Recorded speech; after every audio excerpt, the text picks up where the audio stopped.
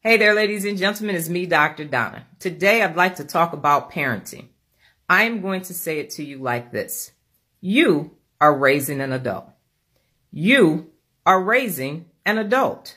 That means that you have anywhere from 18 to 22 years to take a small little day zero infant and turn them into a responsible adult.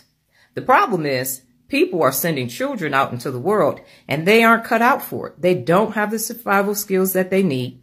They don't know how to function on the daily basis. And it's because parents didn't teach them how to be responsible adults. They simply raised children. So here is what needs to take place. You are going to think about what each child of yours needs by the time they leave your house. And from there, you're going to backwards plan all the way to zero if you don't have children, or to the age where they are now. And you're going to give them bite-sized skills and behaviors that they can learn under your supervision so that when you send them out to the world, they are prepared. They need to be able to not only manage their finances and go to work, but they need to be able to navigate successfully day in and day out. And the best environment for them to do that is in your home while you're there and they're there for 18 to 22 years.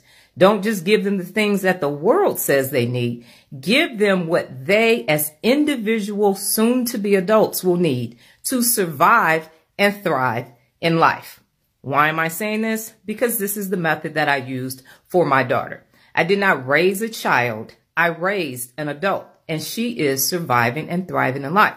So start and say either 18 or 22 and backwards plan and give them what they need daily. So they don't turn 16 or 17 or 20 and they're like, oh my God, life, oh my God, what am I going to do? It's your responsibility as a parent to give them everything that they need before you set them free in this world. Children didn't ask to come here, but you certainly decided to be a parent. So you owe that to them. You owe that to them.